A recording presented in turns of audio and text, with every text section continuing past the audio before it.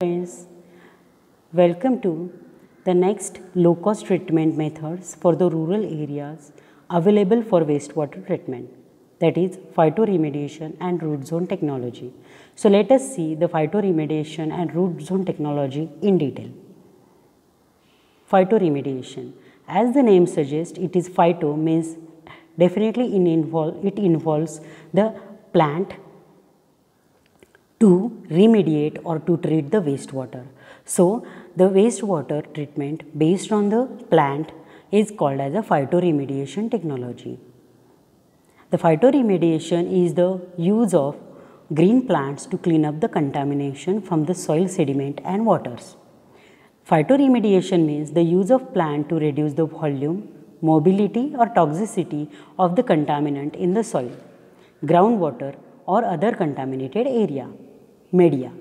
Green plants, it may be aquatic or terrestrial, have the wonderful properties or environmental restoration such as decontamination of polluted soil and water.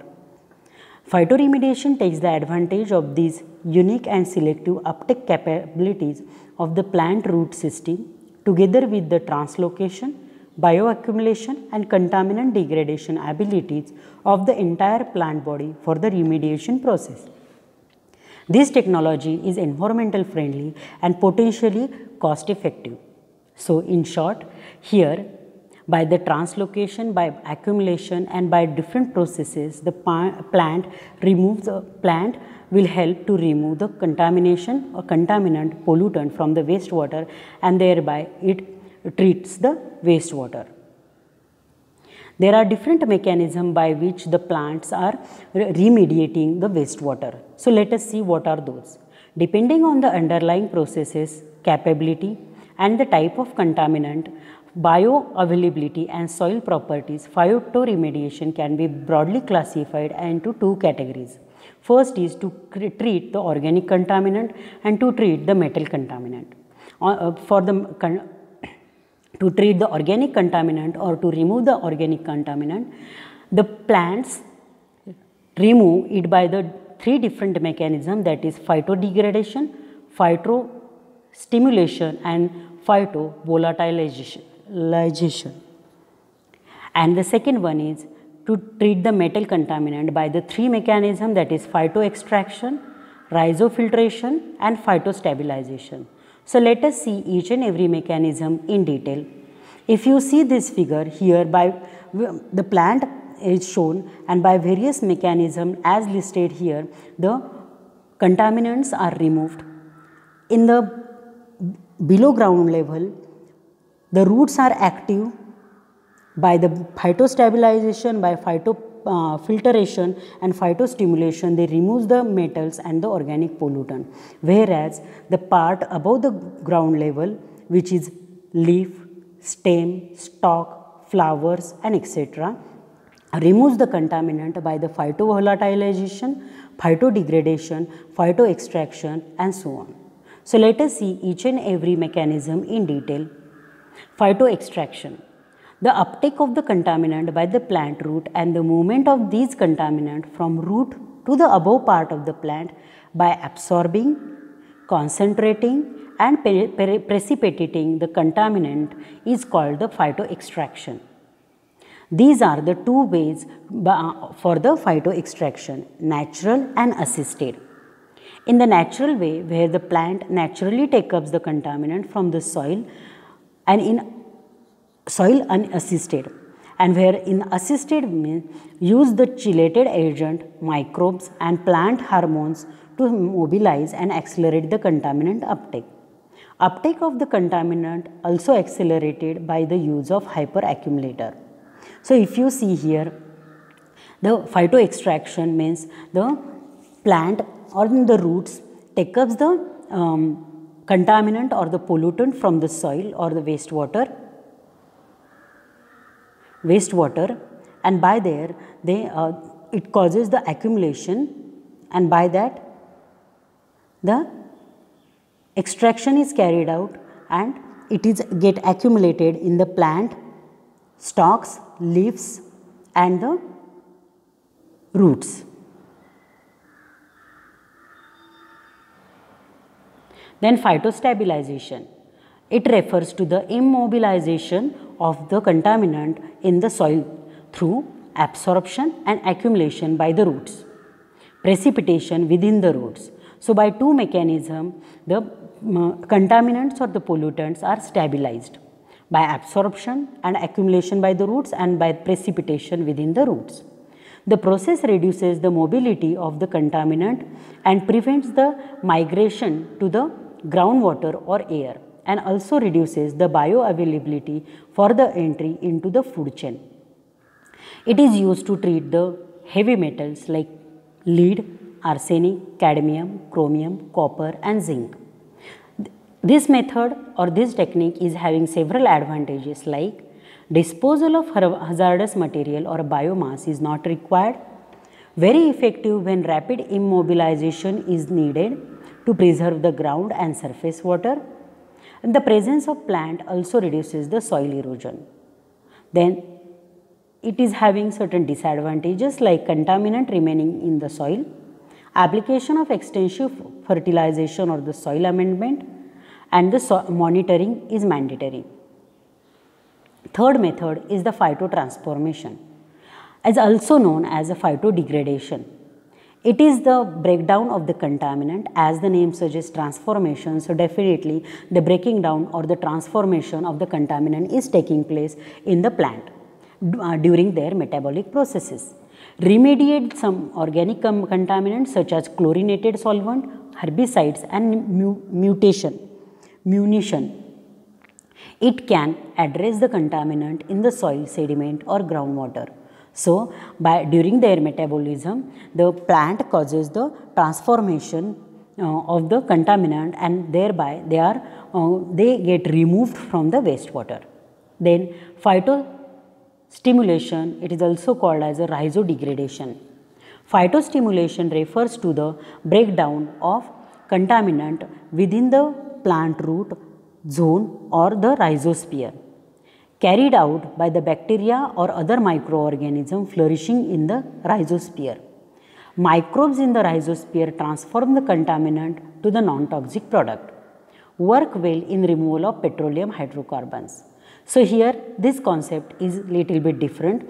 Here the plant takes the help of microorganisms which are found in the root zone or the rhizosphere, and the microorganisms which are growing around the roots, they take up those contaminant and transform or the decomposes those contaminant to the non-toxic product, and thereby they are treating the wastewater.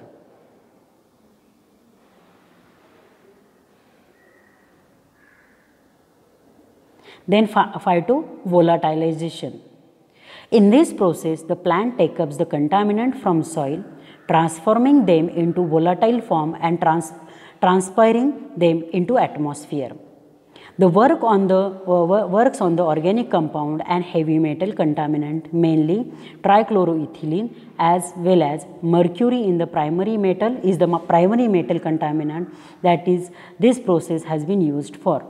So in this phytovolatilization, the plant leaves stalks plays a major role, because whatever contaminants are get absorbed by the plant, they transform them into the volatile form, and it will get volatile. As it is volatile, so it will get evaporated through the plant leaves. Then rhizofiltration. Rhizofiltration, it means rhizo means roots, is the adsorption or the precipitation into the plant root or the absorption into the roots of the contaminant that are in the solution surrounding the root zone, used to remediate the extracted groundwater, surface water and wastewater with low contaminant. Compared to the phyto extraction, here the plant are used to address the groundwater rather than the soil. So this rhizofiltration is mainly used for the groundwater instead of soil. Here the roots plays the major role, and the network of the roots forms the filter, and the filtering action will treat the wastewater. There are certain advantages of this phytoremediation technique, like in principle, plant that engage in phytoremediation of toxic element could be harvested, thus removing these elements from the polluted site. The cost of the phytoremediation is lower than that of traditional processes both in situ and ex situ. The plants can be easily monitored.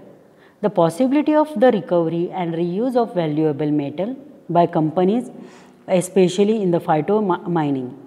It is potentially the least harmful method because it uses the naturally occurring organism and preserves the environment in a more natural state. It preserves the topsoil, maintaining the fertility of the soil, increase the soil health, yield and plant phytochemicals. The use of plant also reduces the erosion and metal leaching in the soil. But this method is also having certain disadvantages as enumerated or enlisted as below. Phytoremediation simply relocates the toxic heavy metals. It does not remove them from the locale. Phytoremediation is limited to the surface area and the depth occupied by the roots. Slow growth and the low biomass requires a long-term commitment. With the plant-based system of remediation, it is not possible to completely prevent the leaching of the contaminant into the groundwater. The survival of the plant is affected by the toxicity of the contaminated land and the general condition of the soil. These are the some based plant that can be used for the phytoremediation, that is Indian mustard, Indian grass, willow tree, water hyacinth and sunflower. Then the root zone technology. This is another method to treat the wastewater. Here, as the name suggests, the root or the rhizosphere is playing the major role in treating the wastewater. So let us see how the root or the rhizosphere in the plant helping to treat the wastewater. Root zone treatment system are the natural process to effectively treat the domestic and industrial effluent. It was developed in 1970 in Germany and has been successfully implemented in the different countries, mainly in Europe and America.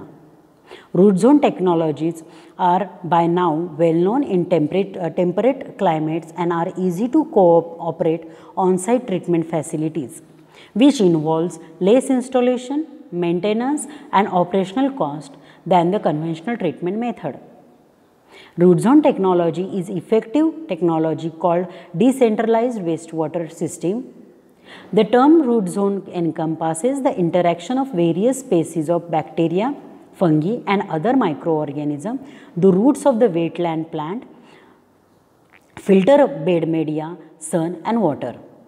Definition: the root zone are sealed filter bed consisting of sand, gravel, soil system, occasionally with a cohesive element, planted with the vegetation which can grow in wetland.